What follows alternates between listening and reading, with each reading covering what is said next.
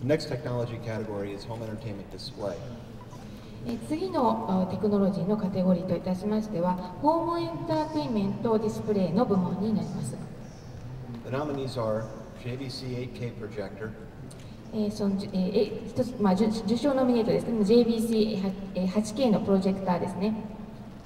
Sharp Aquos XS-1, シャープ社の、アクオス XS-1、Sony Bravia JE1, ソニー社のブラビア JE1、and Panasonic's Neo PDP.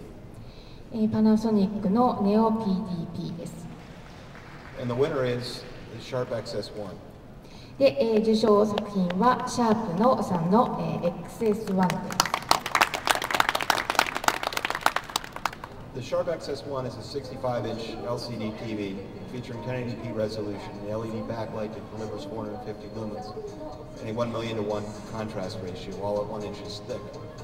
A separate set-top box is required that housing 5 HDMI and 2 component connectors, which will connect wirelessly or via HDMI.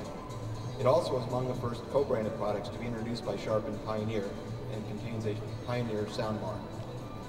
このシャープさんの XS-1 ではですね、65インチの LCD テレビでありましてですね、1080p の解像度になっております。で、LED のバックライトがありまして、450ルーメンの高輝度ですねになっておりまして、そして100万対1のコントラストの比率で、その